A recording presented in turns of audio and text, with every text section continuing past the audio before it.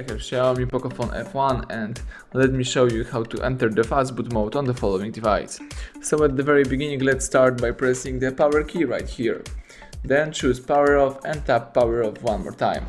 So let's wait until your device will be completely switched off, and afterwards you need to use the following combination of keys: power key and volume down. So let's hold down together those two keys for a couple of seconds, keep holding both keys and release all keys as soon as Fastboot mode pops up. So this is the Fastboot mode of Xiaomi Pocophone F1, you can use it right now, or if you would like to quit this mode, let's just press power key for a long time. Let me show you. Keep holding power button, and right now, as soon as phone goes black, you can release power key. As you can see, your Xiaomi device is restarting and booting into a normal mode, so we have to wait a couple of seconds. Alright, the home screen pops up, so everything went well. Thank you for watching. Please subscribe our channel, leave thumbs up under the video.